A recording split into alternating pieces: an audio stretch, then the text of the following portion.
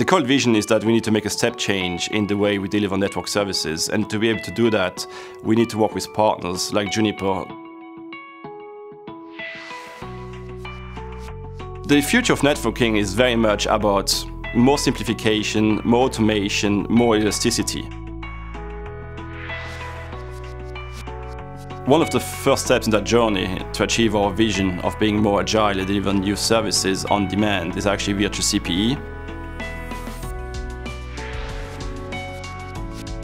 What Juniper brings to the table in the case of virtual CPE is actually a very stable platform. So we have adopted the MX960 a couple of years ago to deliver a next generation IP services as part of our network integration strategy.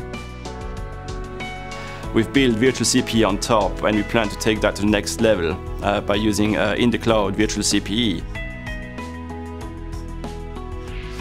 I think the whole relationship side of things, the fact that Juniper delivered on their promises was very critical to us.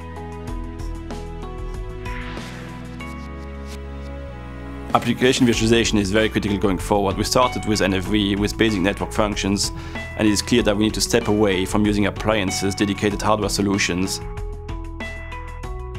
Going forward, it's all going to be about sharing risk. In a lot of senses, development risk, when it comes to investing into new technologies, commercial risks when it comes to sharing or using new models, like pay-as-you-go, CapEx versus OpEx models.